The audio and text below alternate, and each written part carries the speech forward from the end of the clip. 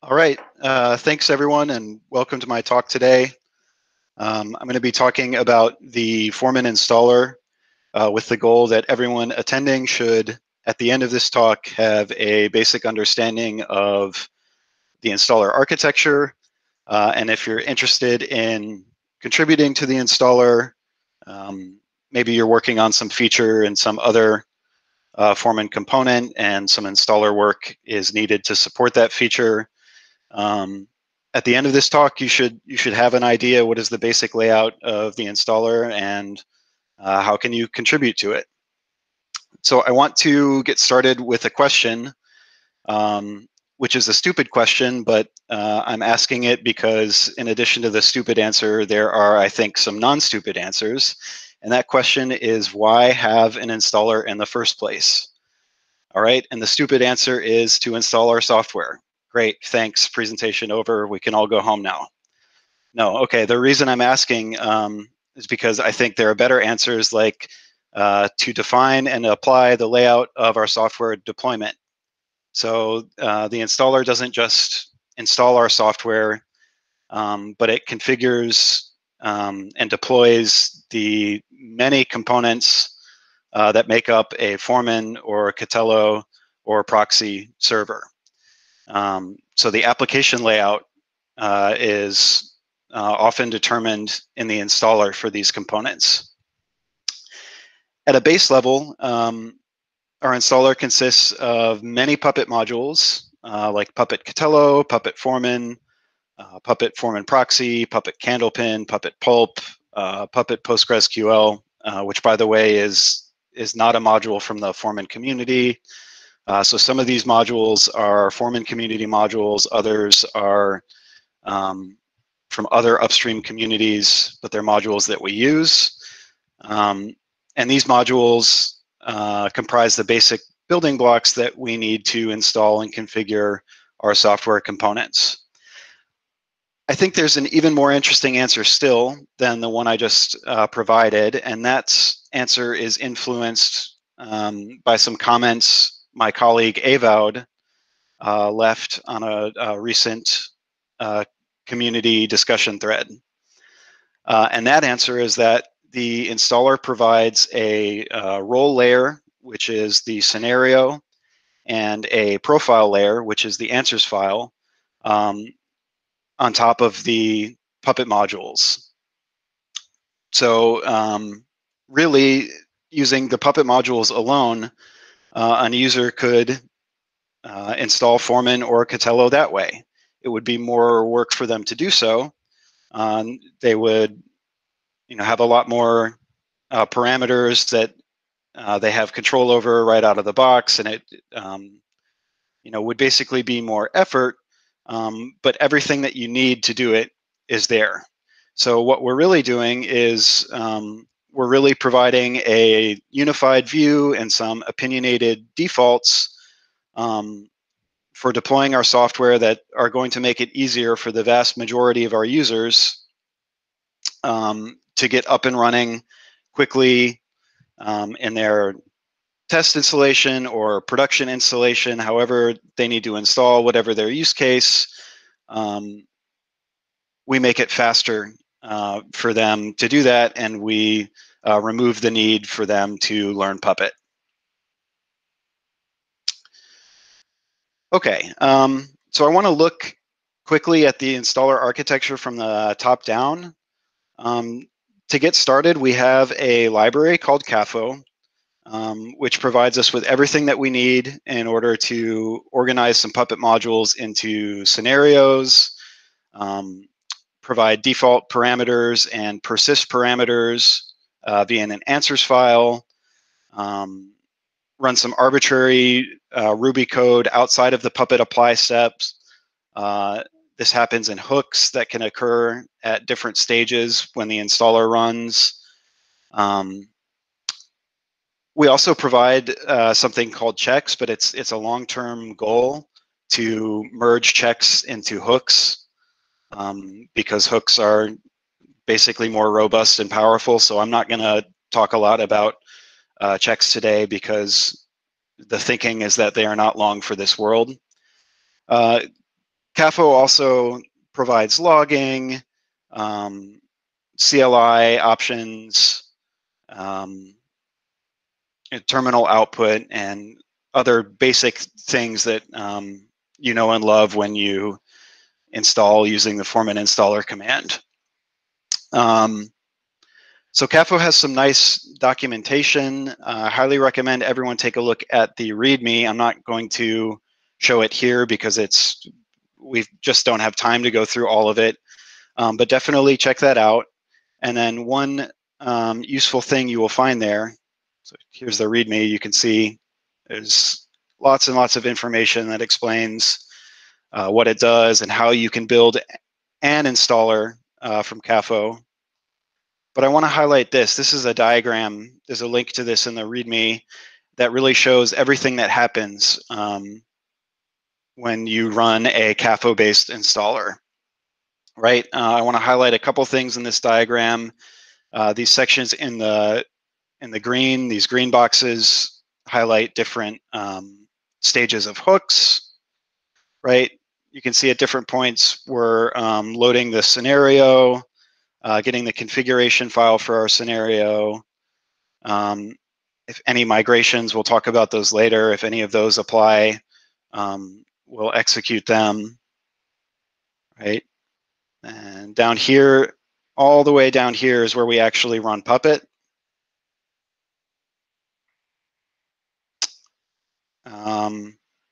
And then you can see there are some additional hooks before and after that. So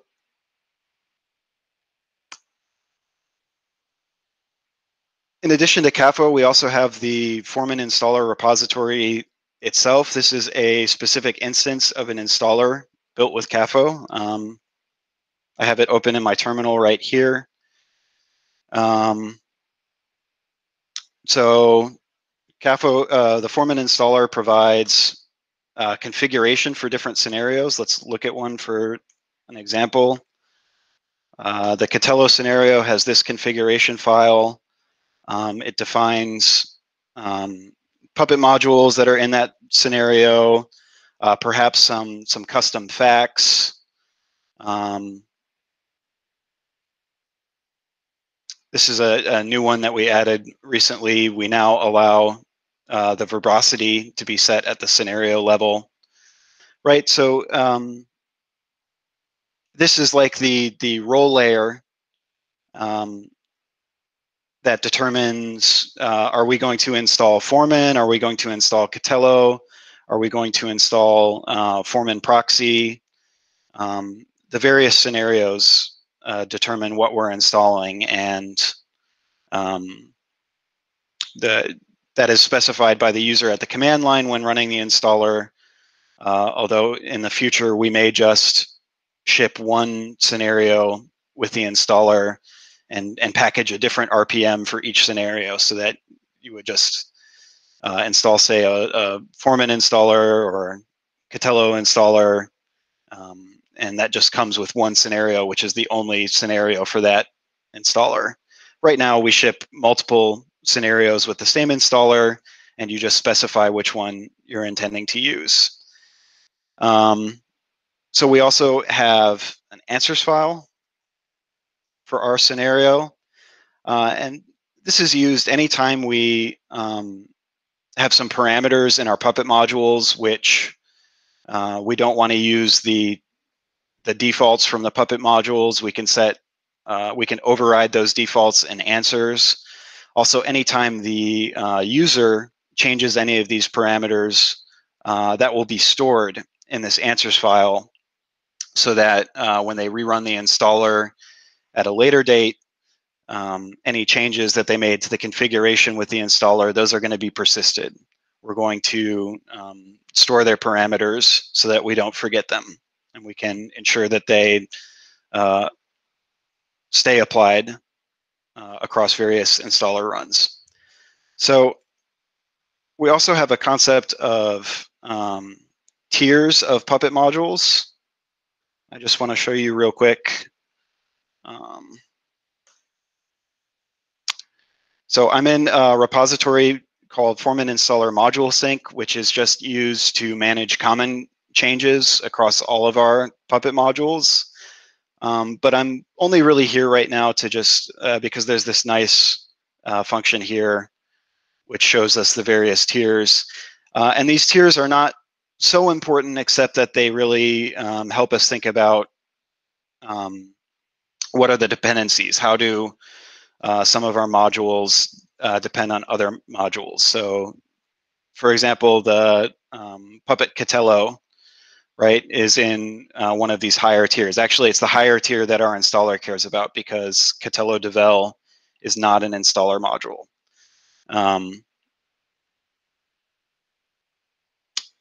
So for the Catello scenario, as we saw previously, the list of Puppet classes that are used in that scenario, including Catello and Foreman proxy content. These are some higher tier modules, but then they have dependencies on Candlepin, for example. You have to install Candlepin to install Catello or Pulp.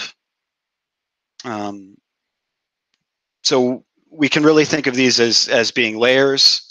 With that said, the Catello scenario doesn't only include classes from Foreman proxy content and Catello. It also includes some classes from these lower tier modules directly.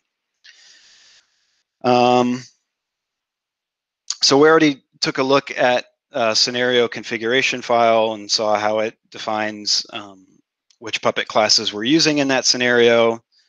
And we also looked at the answers file and saw how we can override the default parameters for those classes.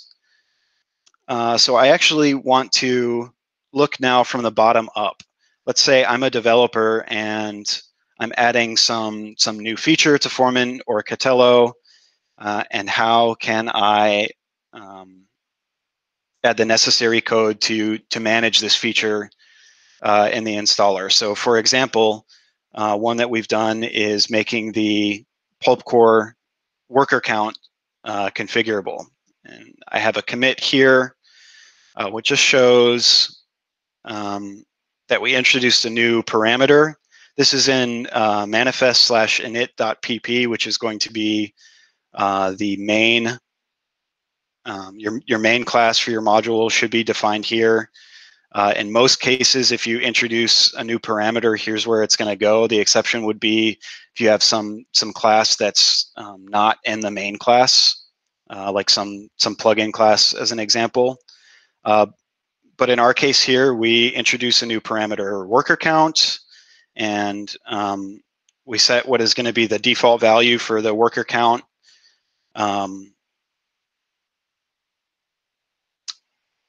But one issue is that Puppet Pulp Core is not actually called directly by the Foreman installer, right? We saw the tiers and the way that modules can include other modules. So it's not enough. If we want the installer to be able to manage this worker count, it's not enough to define it here. We also have to go into Foreman proxy content, and we have to expose this parameter in Foreman proxy content, which is what the installer is actually interacting with. So here we have the pulp core worker count parameter. If we scroll down a little bit, you can see here's our pulp core class in Foreman proxy content.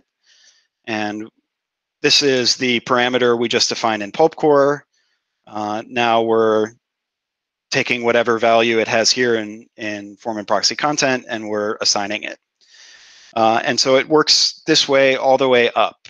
For this particular case, we only had to expose it in Puppet Foreman proxy content. But for other parameters, it may be different. In some cases, you may even need to specify some default in the Puppet module, but you want to override that default in the installer, right? Maybe you want the module to work standalone and not be so opinionated, but you want the default in the installer to set a different value for that parameter. So let's see an example how we do that. We saw the answers file already, but that brings up an interesting question. What if a user already installed, and then at a later time, I'm adding this additional parameter, or I'm changing the default that we had previously? How can we handle this when the new user, or the user that already installed, is not going to be getting our new default answers file? They have their own answers file that they've modified. For this purpose, we have migrations. And let's look at an example of one of these. Maybe, yeah, here's a good one.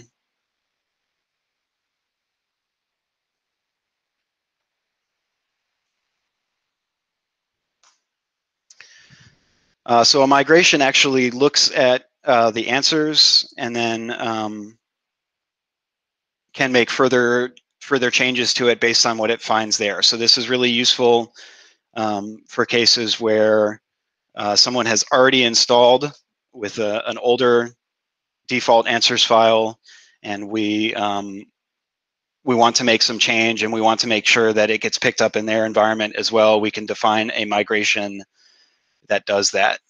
Migrations aren't only useful for interacting with answers. They're also useful for, or they can be used to modify the scenario configuration itself.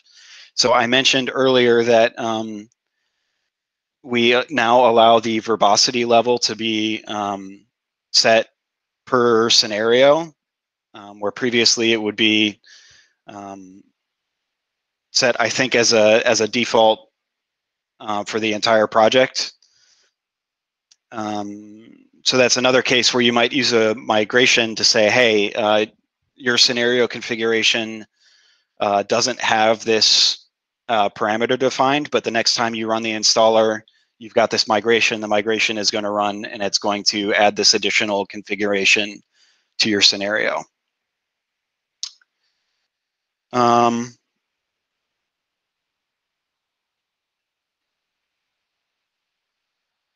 I also mentioned hooks, and I want to take a look at an example and just talk about why have hooks in the first place? Why do we need them? One answer is that we can't do everything from Puppet, or it doesn't make sense to do everything from Puppet. Another answer is we might want to add some additional options to our installer, like some additional CLI options, some routine that we want to run outside of Puppet. Maybe we want it to run before Puppet apply. We already saw that hooks can run at different stages and have different data available to them in those stages. So let's take a look quickly at some hooks. Here's the hooks directory in Foreman Installer. We can see subdirectories for the various stages. So let's look at the reset data hook. And actually, you'll notice there are reset data hooks in multiple stages here. Well, why is that? Let's look at, all right, so in the boot stage, we have a reset data hook, which just adds an additional option, -- reset data. It documents this option. It sets a default, which is false. It would be very bad, of course, if the default were true for this. And then in the pre-hooking stage, here's the actual logic. When a user wants to reset all of the data in their installation, drop their databases, start over with completely fresh application data. This is, so then they pass -- reset data to the installer. And then when we get to the pre-stage and hooking, this is what actually runs. We have, here's the main reset function, which stops services. If we have a local Postgres database, it starts up the Postgres service. you can see functions that do all of these things. If we have pulp 3, we can reset that, and so on. So that's why hooks are here. Okay, I want to talk a little bit also about what are the current priorities for installer development. The constant ongoing priority is that we always have to support new features for Foreman and Catello and Foreman Proxy. Anything that requires changing the actual layout, what does Foreman look like when it's installed on a user's system? We always have to support that. So anytime a new plugin is added or a new component is added, we have to make sure that the installer can install it. But beyond that, we also have other priorities as well. And a big one, an ongoing one currently, is improving the installation user experience. So if you've ever looked at Foreman Installer --help or Foreman Installer --full help, you've probably seen maybe not quite a million different options. And that's really a lot for a user to look at when they're working with the installer for the first time. So we want to mark more of these as advanced and have the basic help menu, if at all possible, fit on a single terminal screen so that the user can see the most obvious options, the ones that they're most likely to need there, and then they can find their information about how to find the other options that have been marked as advanced. We also recently changed upstream from a progress bar style output as the default to log-based output as the default. We think this is a better user experience for the installer because rather than seeing, okay, 5%, 10%, then I jump to 30%, now I'm stuck at 30% for 20 minutes, I have no idea what's going on. We're kind of setting a false expectation there that these percentages are based on execution time. That's really not actually feasible to do, and we want to avoid that false expectation. So instead, the new output should show what stage we're at, and you know, most of the logs will be hidden behind a more verbose log level. But if they want to see that in the terminal, they can set a more verbose log level. Otherwise, they're just going to see some very high-level messages about, okay, we're starting the hooks in post now.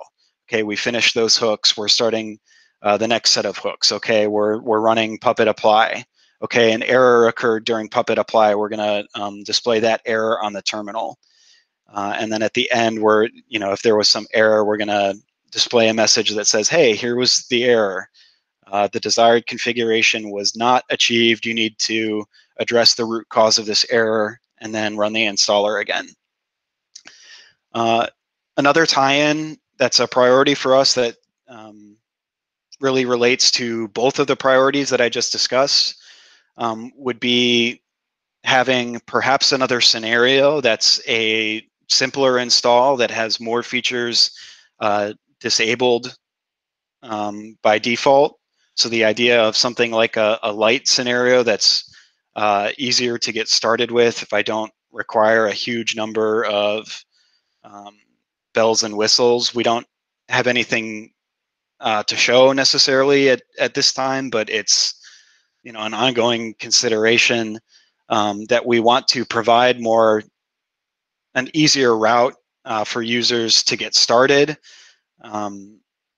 but still have all that complexity available when a user decides that they want or need it. And really, as we talked about previously, that's already what this installer is about, because a user could, in theory, install from Puppet modules alone. And in fact, some users do that. I think, correct me if I'm wrong, but I think our colleagues at ATIX just use the Puppet modules, and for them that makes more sense for what they're doing. So the option is there, but really the whole goal of the installer is to make it so that is not necessary, so that users don't have to learn Puppet or don't have to even deploy their own Puppet infrastructure, because of course the installer can do that as well. We have the Puppet module for that. So the installer really is meant to make it easier to get up and running with Foreman, Catello, Proxy, define the different roles that we need for different servers based on what features are needed on that server, and allow the user to manage those in a simple way. So I have a little bit of time left, and I'm excited about that because I was hoping to get to talk about testing a little bit. So we test at various layers in the installer ecosystem. The Puppet modules themselves have tests. For the most part, we have unit tests for the actual Puppet manifest to just see that they compile into the expected catalog. And then we also have acceptance tests that actually run a Puppet apply and check that the system achieved the desired state. So maybe I'll just take a look at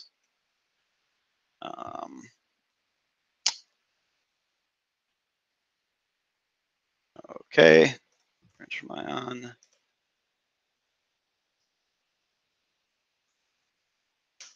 And so here in the spec directory is where we have our test defined.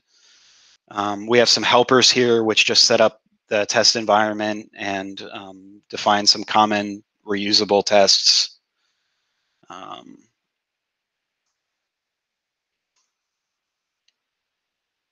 Yeah, here's the main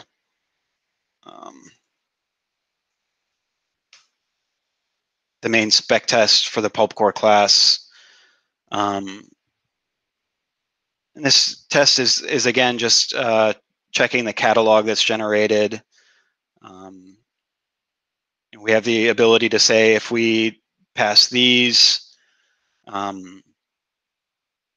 parameters or these facts from the system, then we can check that the catalog says it's going to configure the system in a certain way. So we talked earlier about making the worker count configurable for Pulp 3. So here's an example where we're testing that if we previously had 6 workers on the system and we are now setting that parameter to 5 workers, we have a test that it actually reduces the worker count from 6 to 5, right?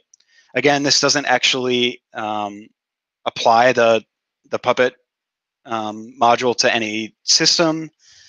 It simply compiles the catalog and checks in the catalog. Okay, we've got pulp core workers 1 through 5 defined here, and we do not have pulp core worker 6.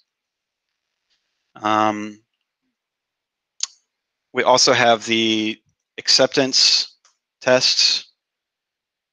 So this is where we actually run some code and check, for example, are these services running? Does systemd have this service running on our test system? Is this port listening? So on. If I curl this URL, do I get the expected response? So to actually run these, let's see.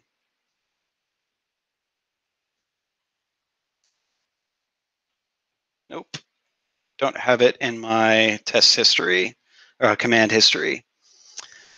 So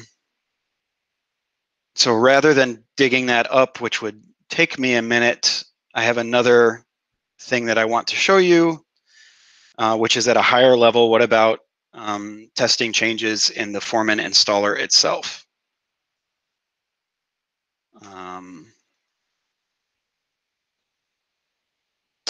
Yeah, so let me show you this.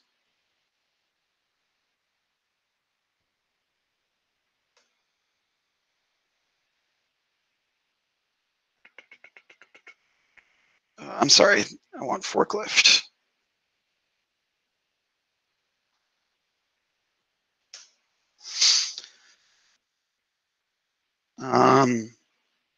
So I'm working on a feature in Forklift that will allow us to build the installer from source, and including a custom branch. And this way we can test pull requests for the installer. You can actually have some automation which actually installs Foreman or Catello using the changes that are defined in that pull request. So let's look here. So I'm in the forklift repository. So we already have a feature here which allows us to use some custom PRs for the Puppet modules. This, I don't know who implemented this, but it already exists at this point. And in fact, it looks like I was playing with this recently because I have one defined here, right? Simply remove that.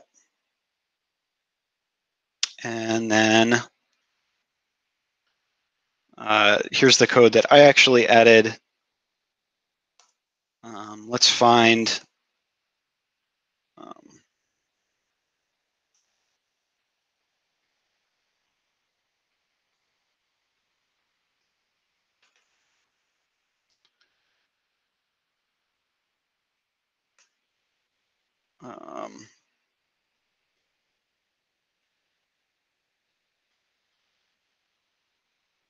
here's one case where I used this recently. Here, no.